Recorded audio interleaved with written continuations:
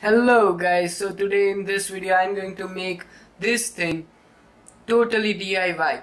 And if you ask me what can it do, well, it can do everything in one click. Let me give you a demo.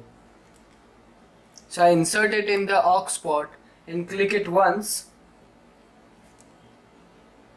The flashlight will turn on, and clicking it twice will turn it off. You can set and control this pin up to 10 commands. So without any further ado, let's get started to our build. What you will need for this project is a 3.5mm audio jack having 4 sections, not the one with 3.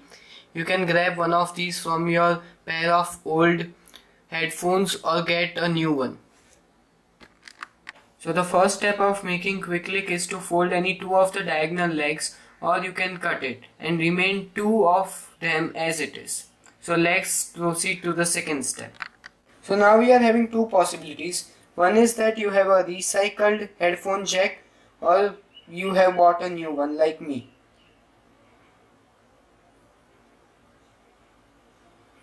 If you have recycled a headphone jack, then you want to connect the first pin of the switch to the lastmost pin of the headphone jack, and the second pin of the switch to the second last pin of the headphone jack. And if you have bought a new one, then you want to connect the first pin of the switch to the longest pin of the jack and the second pin of the switch to the last pin of the jack. As you can see right here, that you want to connect the first pin to this one and the second pin to right here, the last one.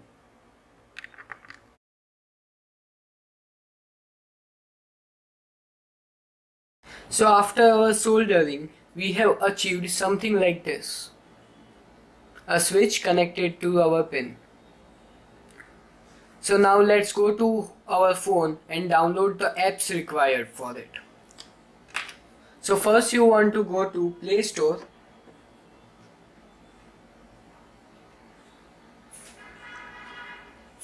and search for M-Switch.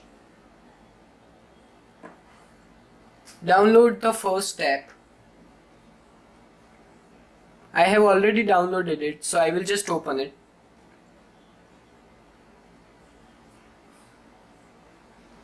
So now what you will get here is the number of clicks, and you can select one of the things what you want to do with the clicks. So as you can see, the first one I have set to it flashlight, the second is voice search. So let's go on the first, go to personal and select first option flashlight, and the second one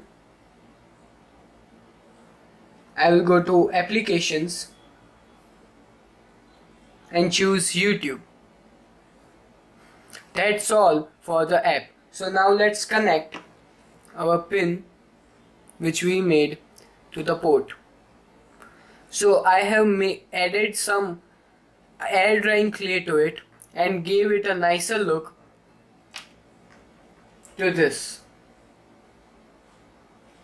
I have painted it red and it's all ready and gives us a professional look to it. So let's plug this in. As you can see, it says switch plug in. So now let's press it one time and the flashlight turns on.